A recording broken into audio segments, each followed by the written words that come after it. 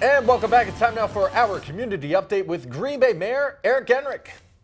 And let's start with what's happening tonight. It's your first city council meeting as mayor. How are you feeling about it, and what do you hope to bring to the table? Excited about it. You know, it's an important responsibility to serve as the presiding officer for our common council here in Green Bay. So this will be my first meeting to serve in that capacity. Looking forward to working well with council. I think it's important to have a strong council and a strong mayor to lead this city, and I was looking forward to a strong working relationship there. Do you have any topics on the agenda that you're looking forward to tonight?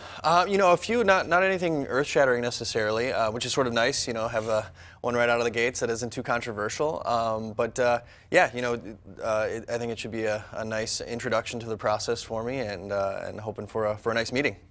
Now, you've had meetings with city staff and local elected officials. How have those been going?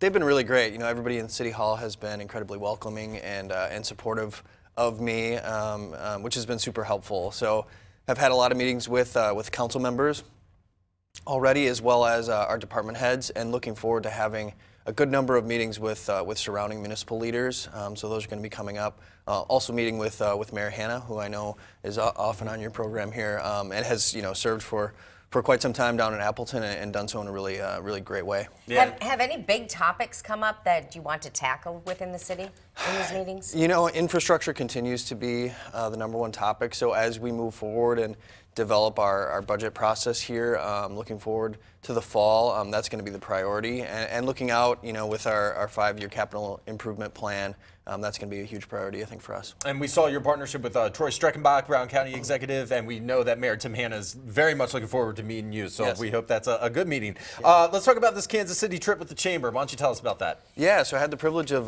going down to Kansas City last week with sort of a delegation from the Green Bay Chamber. The Green Bay Chamber has a long-term economic development strategic plan, and the downtown task force is one of an element of that process. So this downtown task force traveled down to Kansas City. I was lucky enough to be a part of that, and it was just a great experience to learn what other communities are doing around the country. This task force has visited Indianapolis. They did that last fall before I came on board. Now we just visited Kansas City, and I think we're hoping to do one more trip before we kind of wrap things up. But I think it's just very helpful to always keep an eye on what communities in the state and outside the state are doing. You know, Kansas City in particular has really emphasized arts and culture. They also have a streetcar downtown that's been very successful. You know, they have an entrepreneurial culture that's really been cultivated in recent years. So definitely some things to pick up and run with. Now, you want to share the spotlight here on the community update with other departments. Yeah, I mean, there's just so many great things going on, both in the walls of City Hall and across this community. So what I would like to do is just kind of feature different departments and different programs that we have going on within the community of Green Bay.